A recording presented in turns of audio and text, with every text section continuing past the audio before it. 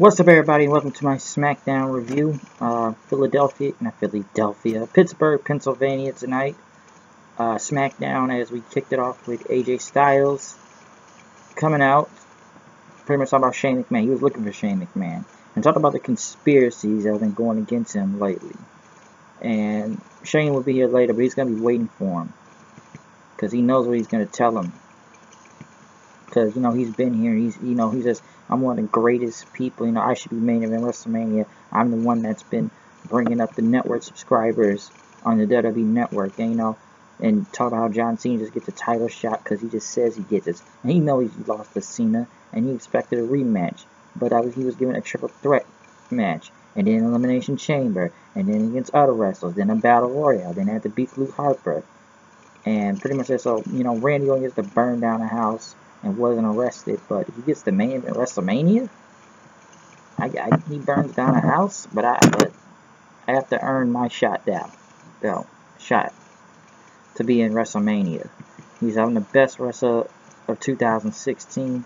He put SmackDown on the map, and he doesn't even have a match at WrestleMania. So he thought about I could slap Daniel Bryan, but he's just nothing but a puppet. But Shane McMahon is behind this, and he's gonna come on to the Shane McMahon. And also tonight we only had a two-man announce team, JBL and Corey Grace, Tom Phillips, since Mauro couldn't make it to the show because of the blizzard that's going on right now. And David Otunga is filming a movie. So we only had a two-man team, so it won't be confusing and a lot happening. People going back and forth making stupid lines. But AJ pretty much I was going to be looking for Shane McMahon all night, waiting in the parking lot. As we had Becky Lynch versus Natalya. Pretty much Becky Lynch wanted to disarm her, nothing much to say here.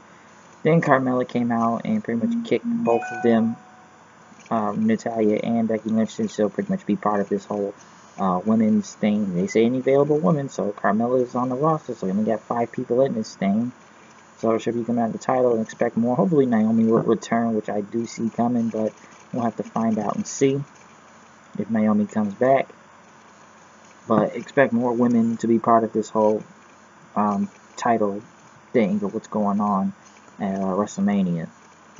AJ was still looking for him. AJ was still looking for Shane McMahon back. MizTV happened as Miz and Maurice are out there. There's Miz says he hasn't even hit the tip of the iceberg with the whole Cena and Nikki thing, that they're frauds, they're fakes, and that, Nikki Bella's jealous because Maurice has a wedding ring on her finger.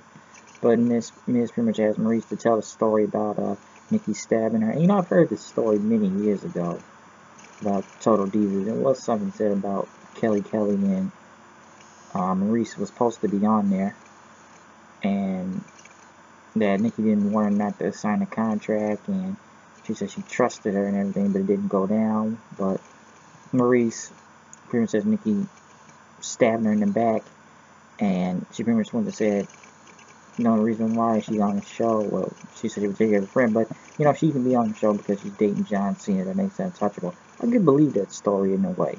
Even though this is nothing we haven't heard before, unless this is all true and fans have said this before, I wouldn't be surprised if that story was true if it was a shoot. So, then it was the whole Total Bellas and that they're gonna get revenge, and she's pretty much gonna get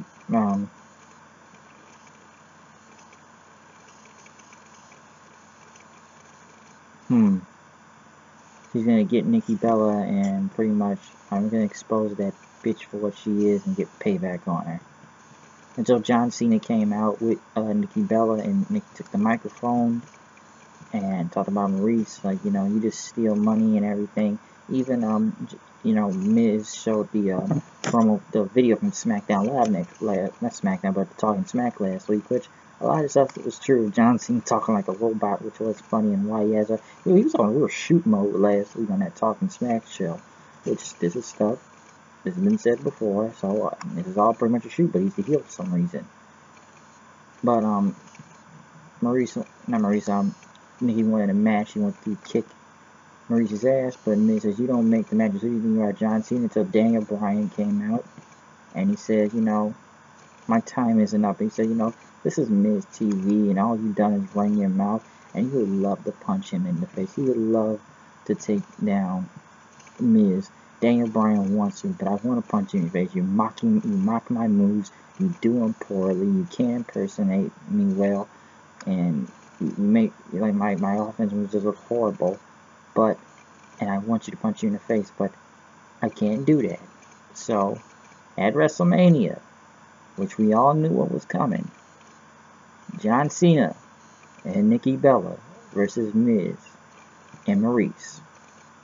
So, some people think she will be proposed at WrestleMania, even though, once again, I do feel like this is a step down for John Cena, and it makes him feel Bush League. And he said in interviews he doesn't make the matches, and I don't think he ever wanted to do this match to begin with. It's not his idea, but if you've heard him say it before, it's almost kind of like, shoot, I'd rather be facing The Undertaker. And to be honest, I'd rather see John Cena versus The Undertaker anyways than Roman Reigns versus The Undertaker. I'm sure anybody would want to see that. But we gotta deal what we gotta deal with. So, you know, Maurice actually cut a pretty much good promo. And she didn't even say much, but hey, she cut a good promo out there. I can't really complain with that. So, hey, I didn't mind it. I actually enjoy it. So I won't really actually say anything bad about that promo. But as we continue with the show, after they pretty much did the whole promo thing, yeah, I'm sure John Cena was pretty much trying to get revenge for Daniel Bryan since he didn't actually do anything to wrestle against him. That will happen. Alexa Bliss winning Mickie James. And a very weird match, which the crowd was very quiet for. And it wasn't a bad match, but I don't know if Mickie James turned face in that, so I don't know. She did beat Alexa Bliss clean with the mid kick. Just wasn't really nothing else to say about that match. It's like the crowd was just quiet. Like the match just happened just because. It just kind of felt random. Just very random. Renee was on AJ Styles in the back then until AJ Styles says, you know, WrestleMania's Ultimate Thrill Ride. As AJ Styles was ducking under a car, as Shane McMahon got out of his car, AJ pretty much snuck up on him and caught Shane McMahon slipping, and he pretty much jumped him and started beating his head into the wall and knocking him everywhere into a table and put his head through a car window, which he started bleeding in. Next thing you know, Finley, of all people, came back and told AJ to stop as AJ kept kicking him as Shane was bleeding from the top of his head. So pretty much we're going to get AJ Styles versus Shane McMahon at WrestleMania. That's pretty much how that's going to go. But yeah. But hey, he beat him up, so I guess Shane McMahon is the face and AJ Styles is the heel, which EMTs were helping Shane McMahon then, and you know, EMTs and Finley were sitting there to make sure he was okay. AJ Styles was in the pretty much locker room as the Usos and Kurt Hawkins started talking to him, like, why would you do something like that? You're nuts and everything. And as AJ left the room, Daniel Bryan approached him and said, you did the act of a coward. What you did is the act of a coward. He said, what are you going to do, fire me? He said, yeah, I'm going to fire you. He told him to get out of here. And pretty much have security guards or have him arrested and exit the building. Which, you know, it's kind of funny about the Usos, too, since we haven't seen any tag teams in almost 3 weeks now. But they're the ones sitting back there getting mad at AJ Styles for what he did. They got mad at AJ Styles for what he did out there and beating up Shane McMahon. But where did the Usos beating up guys on Smackdown when they turned heel and trying to injure them? So Daniel Bryan pretty much was stern and getting rid of AJ Styles right now and did what he had to do. But he fired him allegedly. We'll say that. But the Usos kind of being back there to say something after they're the ones they're supposed to be heels right now didn't make a lot of sense. But Daniel Bryan was fed up with AJ Styles and had him kicked off of there tonight. Mojo Rawley versus Dolph Ziggler. Who cares? Count out Ziggler, so I did not really care where this went, which I don't know. Ziggler still comes out as Dolph Ziggler face, whatever. Why is he facing Mojo? I don't care about the Andre Giant Battle Royale thing that much anymore. Ziggler and Mojo will most likely, well, Mojo was in it, but most likely Ziggler will be in it too. Next they showed the Shane McMahon thing, which they had footage from inside the car, with Shane's head going through it, which kind of, some people say, killed the realism to it, because why would there be a camera inside of the car, and you guys just happen to get that footage? It's like, okay, a camera just happened to be in the car, which was still good, and you know, still cool seeing his head go through it, but just kind of odd. You know, his head's in the car. Like, it was good when you saw it on the outside, but when you actually put how did a real camera get in the car that would just happen to sit there and just do it? I don't know. Randy Orton came out, talked about him burning down the Wyatt compound. I know this is kind of funny to say right here that somebody said this to me tonight on Twitter, that so let the record show that or something that, you know, you can beat up Shane McMahon, you'll get fired, but if you burn down the house and, you know, desecrate a grave and stuff, you're okay. But Orton said, you know, he could have hit RKO on Bray Wyatt. That's not what he wanted. He said that's not what he wanted. He wanted to hit him where it hurts. If you can't beat him, join him, and then you screw him. And he says, you know, he hit Wyatt where it hurt. You know, he destroyed Sister Abigail's spirit.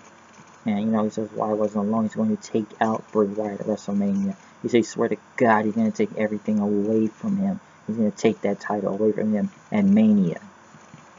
Which, Bray Wyatt showed up on the screen and said, you know, I've lost my power, and it was in a dark room and what's left of his home, but you thought you burned the soul of Sister Abigail, but, you know, the spawn of Satan, whatever force it. I don't know where this Hocus Pocus stuff is going. It's not even Undertaker worthy, but Wyatt pretty much talked about Sister Abigail's powers. They have no boundaries, and, you know, they're all seeing and stuff, and that they will purge, and they're coming for Orton, and Sister Abigail has a witness that he is now born again, which he pretty much picked up the ashes of Sister Abigail and pretty much smeared it all over his body and held up his arms and said, follow the buzzards, and screamed then. That's what he did. So he pretty much did some type of crazy, I don't know where this spirit, Hocus Pocus, or wherever this is going to go, but I don't know. We went from burning down houses to now putting the ashes on yourself of a dead person. Okay. Baron Corbin was in about being interviewed, saying he didn't cross the line on Dean Ambrose. He says, you know, I put him in the hospital. If he's that good at getting up, I'm going to take his Intercontinental title. Which I know someone else was funny and said, you can beat up Shane McMahon and you're fired, but if I put a forklift over your chest, you know, it's all good. It's all good then. So, you know, he's going to take, everything's about taking now. This is getting a little funny. But, well, funny thing with taking, I'll say that. The main event of this show, which even I was surprised to see, after 2.5 weeks of being disappeared, and I don't know why this match was made until WrestleMania, which no one has actually heard. I mean, this may have been the quietest match I've ever seen before, which people started to chant, we want Angle, or Angle, since this is Pittsburgh and Kurt Angle is from here. American Alpha went against the Usos in a very underwhelming match, which wasn't actually bad, but no one cared. Crowd was quiet, very quiet. And most of this match was showing Shane McMahon walking in the back with Jamie Noble and Finlay. So it's almost like nobody didn't care for this match, and they just started chanting, we want Angle. It was a very, very quiet match. So it wasn't a lot to be said from here. And then after the match, which I guess I didn't wait till WrestleMania, but the Usos won with a super kick, which will probably still get the match at WrestleMania anyways for the tag team titles, so expect that to happen even though the tag teams have been missing for 2 weeks. We pretty much went through Shane McMahon as he came out and finally came back to the ring after walking in the back saying, if AJ Styles doesn't have a opponent for WrestleMania, he does now, which will most likely be him, and the show pretty much abruptly ended and went to a different TV show. So it pretty much cut away after that, and we didn't really get a reaction. But, I don't know, a lot of this show tonight, I don't want to say it was a weak show, but it was very odd random matches that would just happen to be happening. We had AJ throw Shane's head through a glass window, through a car. Bray Wyatt smear ashes of a dead person, Sister Abigail over himself. Very random matches from the Usos and American Alpha, which the crowd was very quiet for, and random women's matches from Alexa Bliss and Mickey James winning, which, like I said, crowd was very quiet. And the MizTV segment with Miz and Maurice and Cena, which, like I said, I was never on for this match, and John Cena just kind of someone acts corny in the background sometimes when he was out there too, but Miz and Maurice were nearly shooting on there, even showing footage from that Kids' Choice Award Tuesday on Saturday. So it was a very odd show, still leading into WrestleMania. Mojo and Dolph Ziggler I can give two craps about, don't care. So I don't know what crazy things we're going to see next, but I just find it funny to say, hey, I can burn down somebody's house and get a title shot, but I'll get fired if I hit Shane McMahon. I can throw forklifts on people, but I'll get fired if I hit Shane McMahon. And I feel bad for the Usos and American Alpha, because like I said, their tag team match wasn't actually that bad, but no one cared. And they just focused on Shane McMahon walking in the crowd on double screen most of the time. So, it's not a lot to say from Smackdown tonight. And, you know, we're still leading into WrestleMania and everything, but that was pretty much the show. And those are some of the highlights of it. But we had, I guess, a decent show, but Pittsburgh was very quiet, and a lot of crowds did just not care out there.